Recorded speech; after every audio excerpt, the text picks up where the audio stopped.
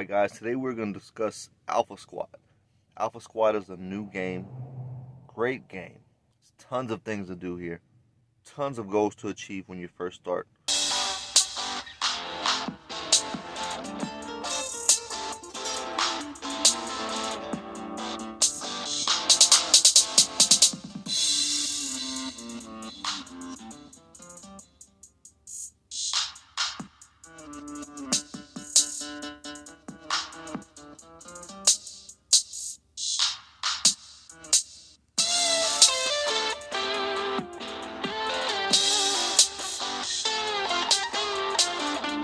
And then you start to get used to the system after you play, so it all will blend in later.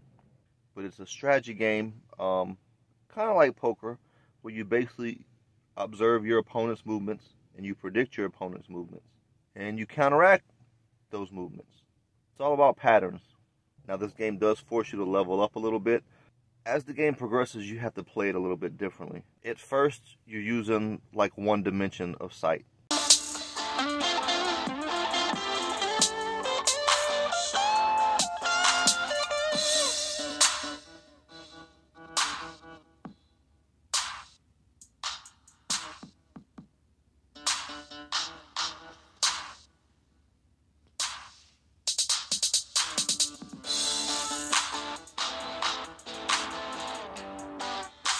But as the game progresses, you actually have to play from your peripheral, if that makes sense. So you have to watch, and then you have to play on another dimension while predicting patterns.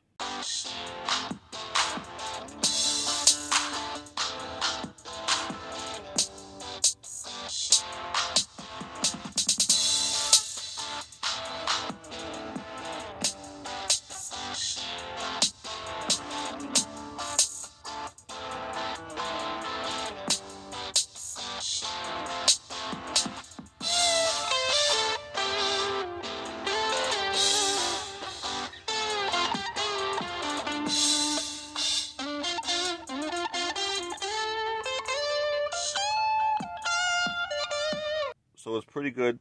It does kind of force you to level up and increase your skill level, and that's what I like about it.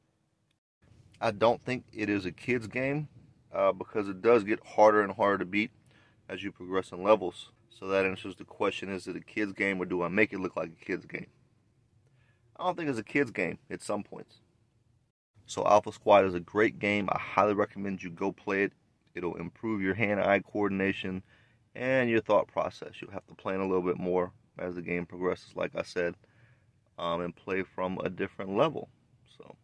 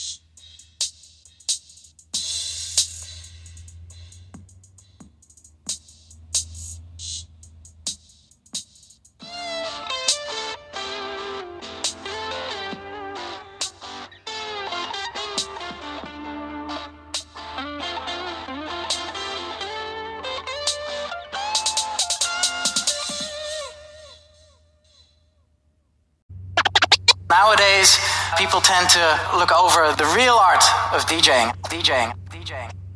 It's more than... It's beat and it's